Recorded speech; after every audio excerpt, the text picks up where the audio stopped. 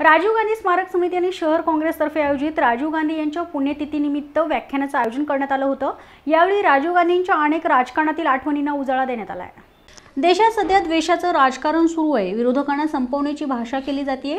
राजीव गांधी यांच्याकडे 415 खासदारांचं बहुमत होतं, पण विरोधकांना ठेचून काढण्याचा प्रयत्न केला नाही। त्यांनी देशाला शक्तिशाली आणि महासत्ता बनवण्याचं स्वप्न पाहिलं होतं। अशा शब्दात माजी पंतप्रधान राजीव गांधी यांच्या कार्याचा गौरव करण्यात आलाय। यावेळी माजी मंत्री बाळासाहेब थोरात, दिल्ली प्रेस क्लबचे अध्यक्ष अनंत बागायतदार, ज्येष्ठ पत्रकार हेमंत देसाई आदी मान्यवर यावेळी उपस्थित होते।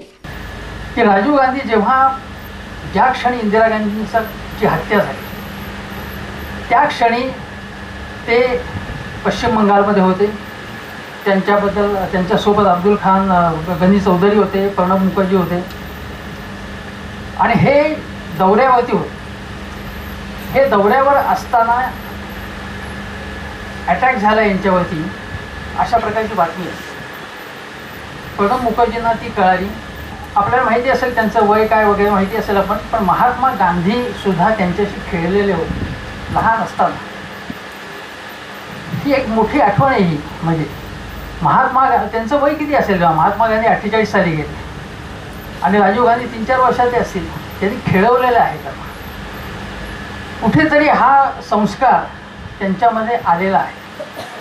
म्हणजे राजीव गांधी म्हटलं की एक वेगळी इमेज लोकांच्या पुढे ठेवली जाते। हा माणूस मॉडर्न आहे, हा तिकडे अमेरिकेत जाऊन आलेला माणूस आहे, केम्ब्रिज युनिव्हर्सिटीमध्ये होते वगैरे वगैरे वगैरे।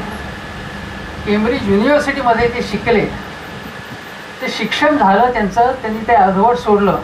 हे शिक्षण मी अर्धवट सोडलं हे त्यांनी जाहीर केलेलं आहे। मी ग्रॅज्युएट झालो तिथे असं नाही म्हणाले।